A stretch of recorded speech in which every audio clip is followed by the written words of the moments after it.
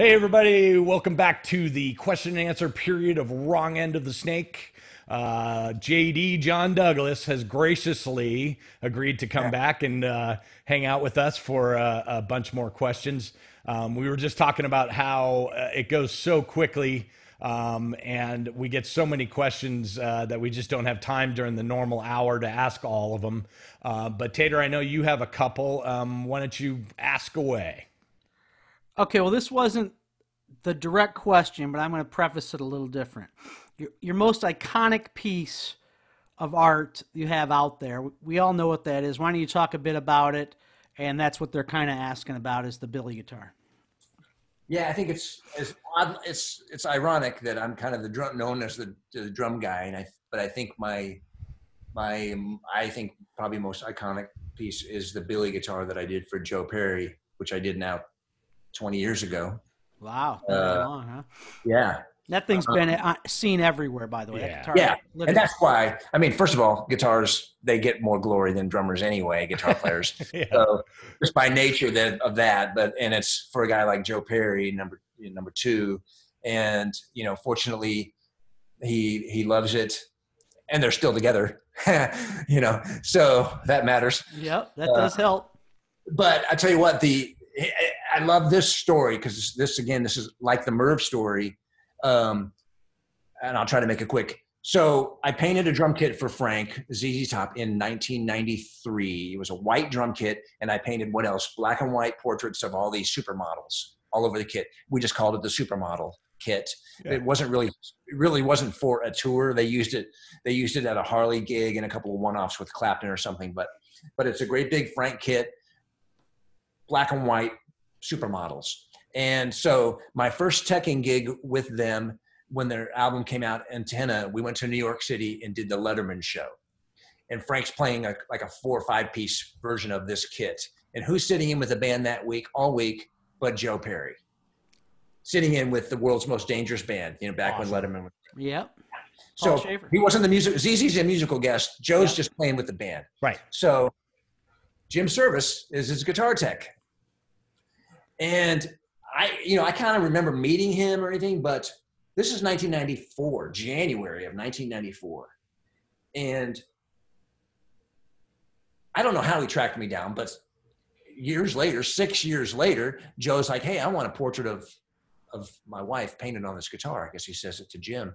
And Jim goes, I think I know the guy. And somehow he tracked me down because I hadn't worked with him before or since. And he tracked me down in around 2000 and said, Joe wants, so that's how that gig.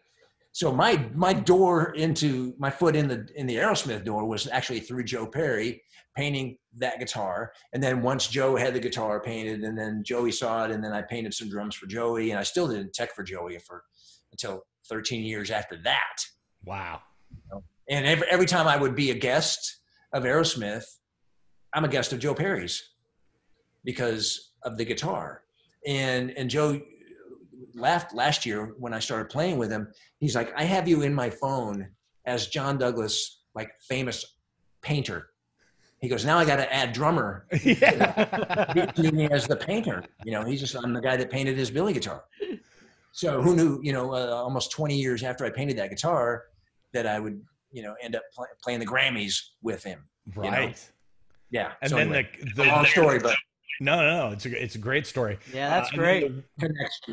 Connections. That's the whole thing is that I wanted to bring up is that there's all this weird incestuous relationships that happen that we all build over the years. And like next week's guest, Jim Service was kind of the open door to that situation, which then led to that. Right. Especially when you're recognized for something else. He's like, the painter's playing the drums tonight. It's hard for somebody when they see you as one thing to see you as something else sometimes, Yeah. Oh, absolutely. I get that all the time. Even as an artist, there's like, so yeah, I see you painted that rose. You painted roses, but I need a tulip painted. So I'm going to find somebody else. So I'm like, well, I can paint a tulip too. That's kind of like people are sometimes like this. Yeah. Like, oh, you could I remember you're the guy that paints drums, but can you paint a guitar? I'm like, yeah. What's this? It's another chunk of wood. What's the difference? I remember an old Eddie Van Halen interview. He said something about someone was questioning him about playing, I guess, Spanish Fly, questioning about playing acoustic. Like, oh, you can play acoustic too? And he's like, well, yeah. It's got 6 string guitar. Man. I'm Eddie Van Halen. Yeah, of course I can. Of course I can. This. I can play anything, but yeah, I can play that too. That's awesome. Great now, story on that. Every guy that dares to become, who you are, somebody huge, having these amazing experiences with all these bands, has had failures along the way. Because anybody that has tried to be as big as they can be is, of course, not going to succeed every time. Do you have a moment? What's your biggest failure of your career? Do you remember a moment and maybe what you learned from it? I try not to remember. Well, I know, but I mean, I try to remember something that happened to me and learn from that experience and be like, Oh yeah, no, absolutely. Like for me, all right, I'll tell you what mine is, and you were there, was Van Halen with David Lee Roth, totally, I don't know what his deal was, but everything was fine. Yeah, everything was fine with the other guys in the band, and then he shows up and it's crazy town. But, that was a failure in my career because I wanted to work for that band. I wanted to go on tour with that band.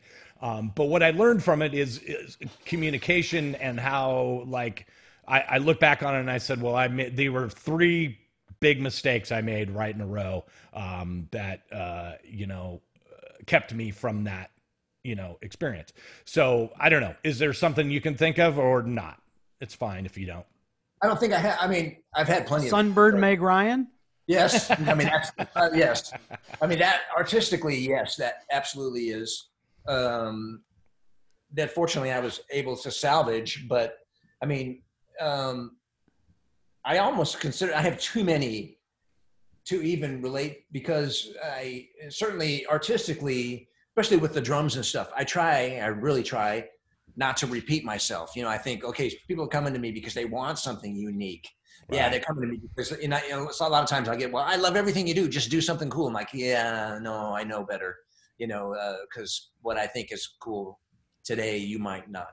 But I try to do things that I haven't done, whether it's just with a paintbrush or, modifying, cutting some, even like the fridge kick. I didn't, but on that same kit, if you look at that Van Halen kit from 07, 08, where the primary kick drums are 26s. And then on the outside of each of those, it looks like this tumor. There's another drum that's blowing out this drum.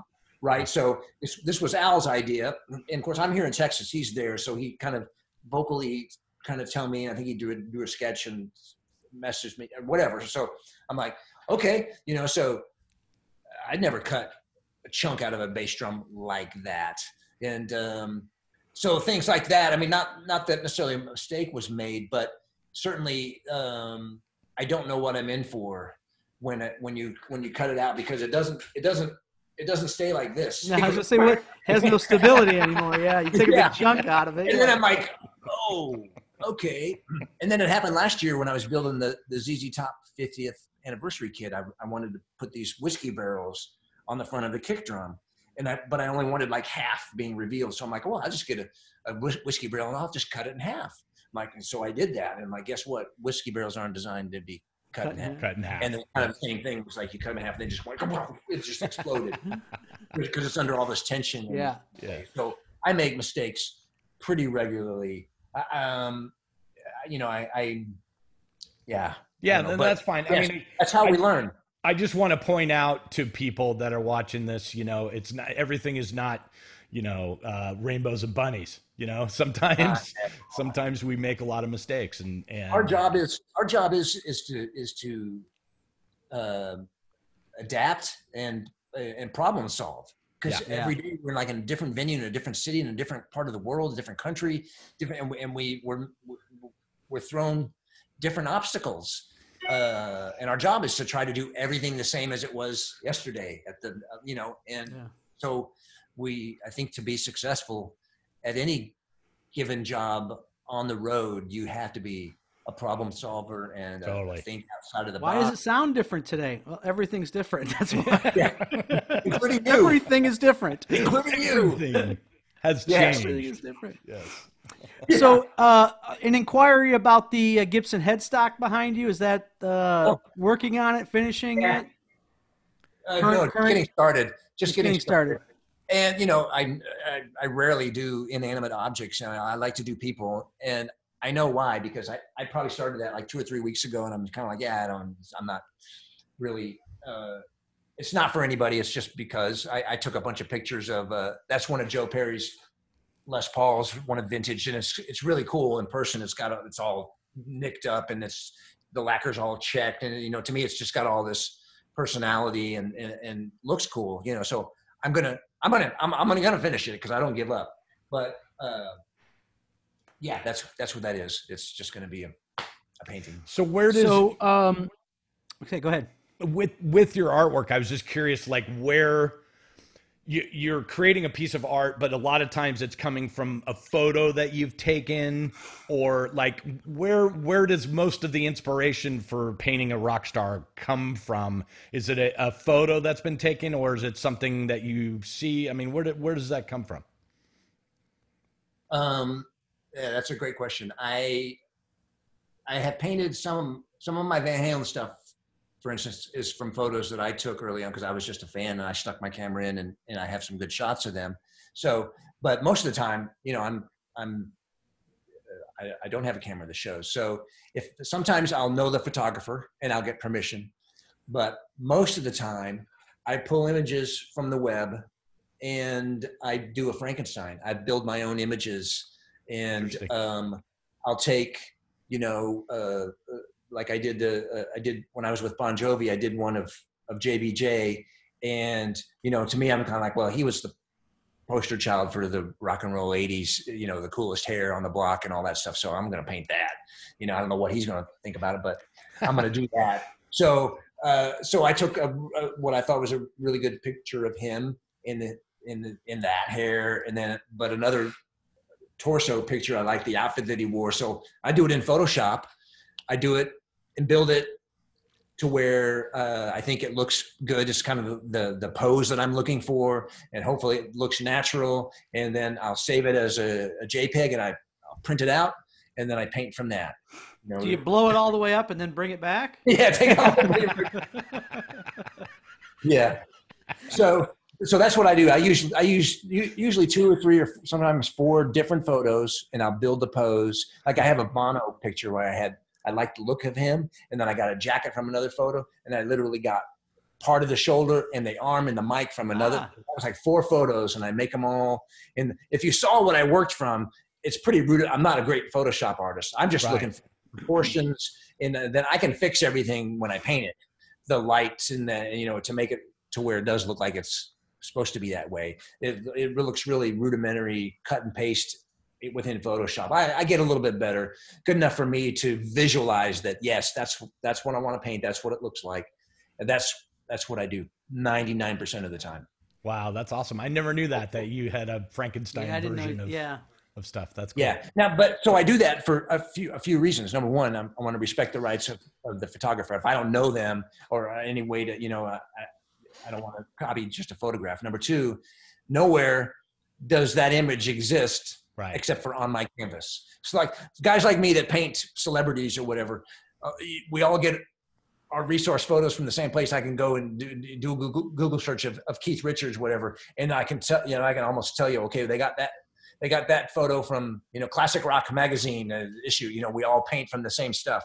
And I try to be different, much like, you know, when I started painting my drums, I just wanted my drums to look unique. So I like my canvases to look unique above and beyond whatever style I may or may not have. I want, like, the image that I do is not available anywhere else, you know, unless somebody copies my painting, which could happen, but you won't find a photo identical to what.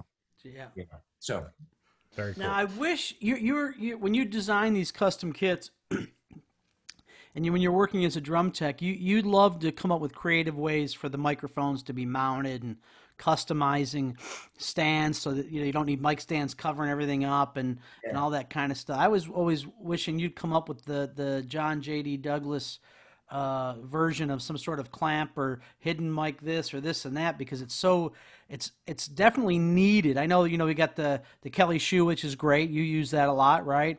Yep. And who's the guy we use? The Randall May, his stuff is fantastic, right? But that's mainly kick drum. But we need hi-hats, overheads to be hidden, and all that kind of stuff. I was hoping, and the drum companies seem to be getting away from mic holders. Maybe there's no money in it. Maybe you can become a multi-100 air from it, but that's what I've always wanted. Yeah. 100 air. Well, now I feel like I've let you down, Tater. Well, I kind of feel like, DW pretty much dominates the hardware market, and for good reason. They kind of don't leave any stone left unturned. If you buy a piece of DW hardware, you're typically not want for anything. It comes with a memory locks, and it's thought well all the way through. So their mic adapters, I pretty much use it everywhere. I haven't really seen the need for that. I agree with you on the clips, and I don't know the model numbers or stuff, but those usually are like, it's kind of okay, but boy, if it could only just do this, it's never great. Do that. Yeah, I would agree with that. So maybe I should work on that. Well, it's always, from our perspective as sound guys, we're always like taking the janky stand that some sound company is like, beating up every single night. Yeah. I know as a drum tech, you guys are like super careful about, putting things away and having it go there. So when we find someone like yourself that has some custom mounts and stuff, it's really super cool for us. I'm crazy, anal about that stuff. Like I want the kit, even if it's not like custom paint or anything. To me, the drum kit is a sculpture. To me, that's right. I want to get the stuff clean. I want to see the drummer. I want to see the drums, and in that order. And so I'm like, I try to take all that into consideration, even if I'm just dealing with stock gear. Like I want to get the stuff there as simple and as clean as possible. I look at it from 3 or 4 different angles, artistically, and then as the player, obviously that whatever it is needs to be right where it needs it to be every night, so that's going to be consistent. And then, okay, well, how can I get it there to where it looks cool, it looks artistic, getting that cymbal where he wants it. And then I look at it as from a drum tech angle. It's like, okay, how am I going to set that up and tear it down every night consistently? And what's the cleanest way for it to break down and fit in a road case, and the minimal amount of tearing things or pulling boomed arms out, because ultimately we're all lazy.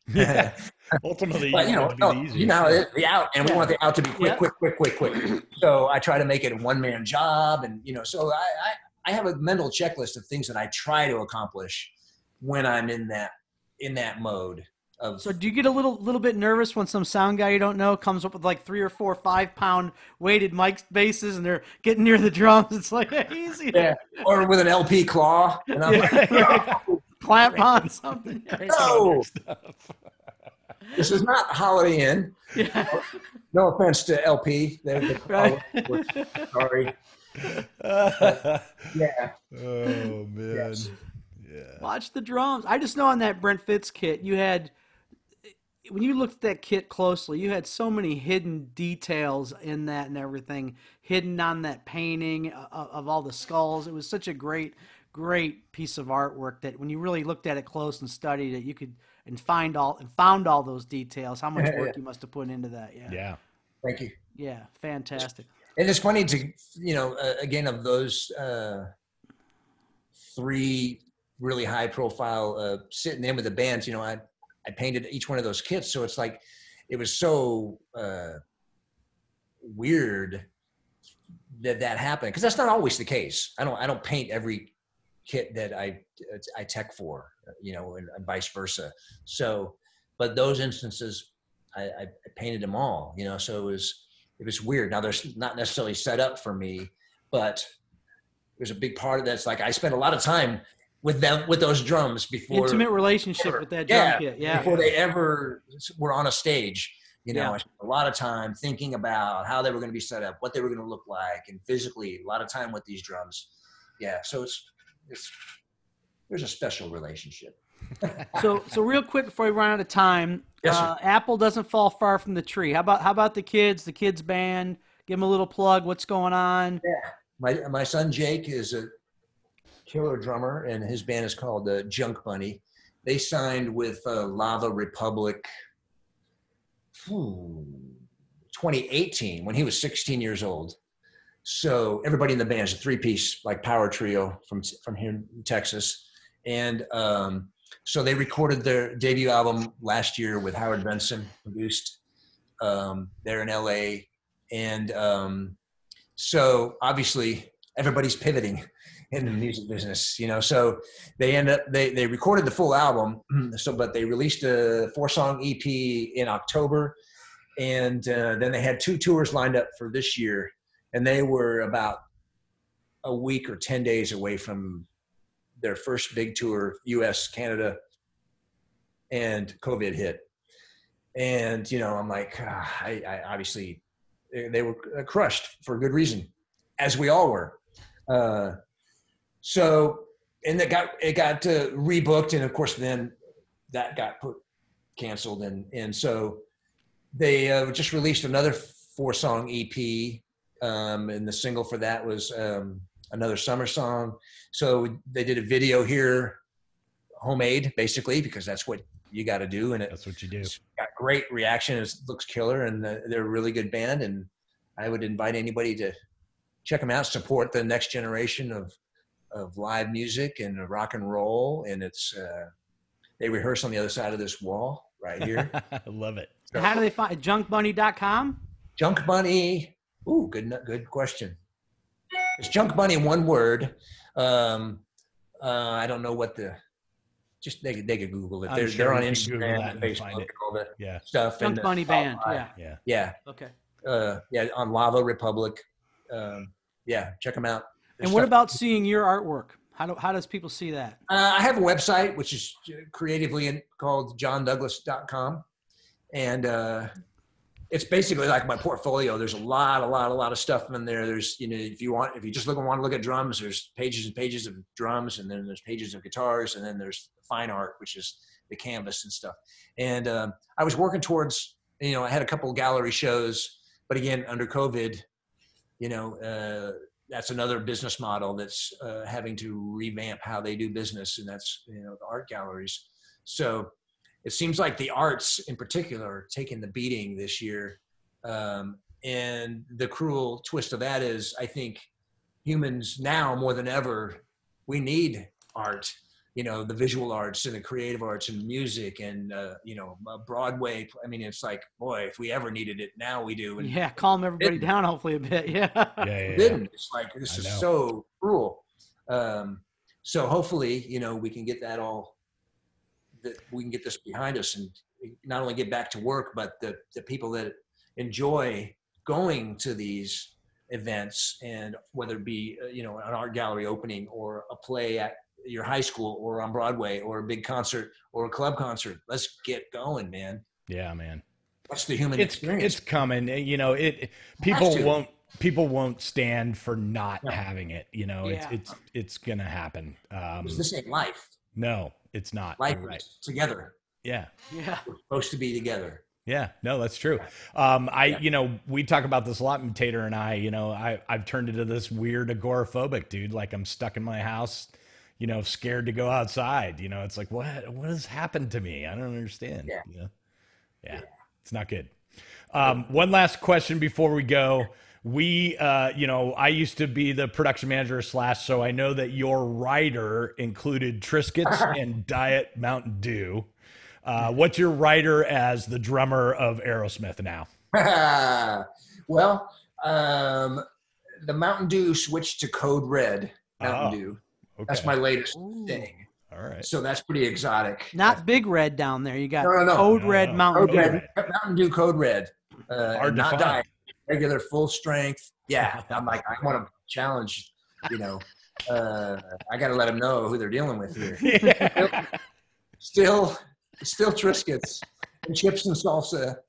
And I'm definitely a routine. You know, I didn't have, obviously I got thrown into this thing. I didn't have a routine of when I should eat and not eat and what I should eat. And once I locked into like, you know, I religiously on a show day at 5:30, I have a pasta with just tomato sauce, right. and that's it, you know, and I have a salad for lunch. And if it was a good show, and, you know, of course, aren't they all? But, you know, then maybe after the show, I'll have celebratory Mountain Dew Code Red whiskey or chips and salsa. Yeah. So really, you know, I haven't really changed that much. The big time hasn't. You're very simple either, JD. That's what we love about you. Yeah. If you open up that Aerosmith drum workbox right now, there's a box of Triscuits in there, isn't there? Oh, absolutely. Absolutely. Yeah. Okay, just make. I'm kind of concerned. I'm pretty sure that there's a big tub of peanut M&Ms too. They're in some warehouse in Las Vegas that I'm sure is disgustingly melted into a glob. Oh yeah, it'd be one big ball. Yeah, Oh, I know. yeah. It's kind of concerning because we weren't supposed to be gone that long.